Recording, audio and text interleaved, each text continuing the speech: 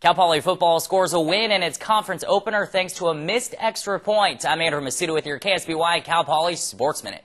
The Mustangs are ranked 19th and 20th this week after a 24-23 win at home over Southern Utah in their Great West opener. Sophomore Jake Romanelli replaced injured Jordan Yoakum and ran for a career-high 108 yards on 24 carries. He scored on a 23-yard run. John Hall returned from his injury and added a TD.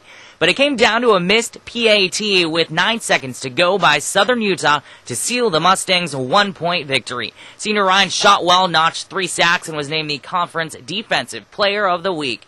This Saturday, Cal Poly hosts Dixie State in the program's first-ever meeting.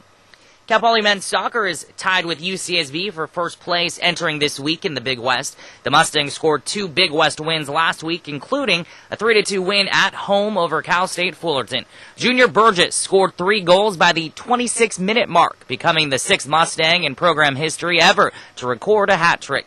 This week, Cal Poly plays at UC Irvine and then hosts Northridge. Goalkeeper Coral Hoover is the reigning Big West Player of the Week. The senior recorded 13 saves in the women's team's 2 1-0 wins last week.